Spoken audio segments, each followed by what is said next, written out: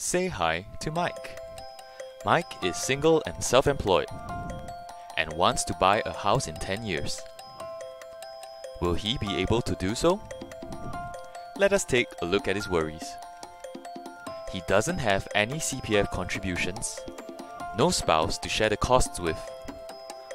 As a self-employed person, his income is not fixed.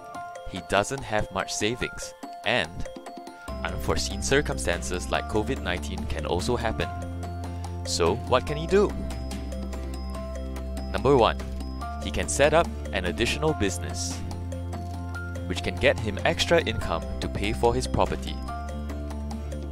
However, business may be bad.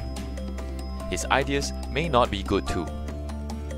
Also, he may not be an expert in the new field, and he would need extra capital to start.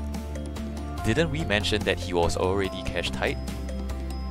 Number 2. Co-sharing the cost of the house with someone else, like his dad, or mom, or maybe a close friend.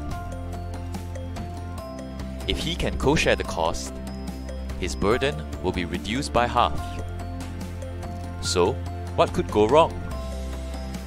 You may face issues upon co-owning a property. One party may want to sell the house, and the other might not.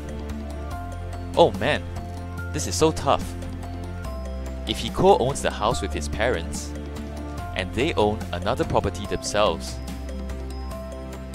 they would have to pay the additional buyer's stamp duty. Why is it so hard for Mike?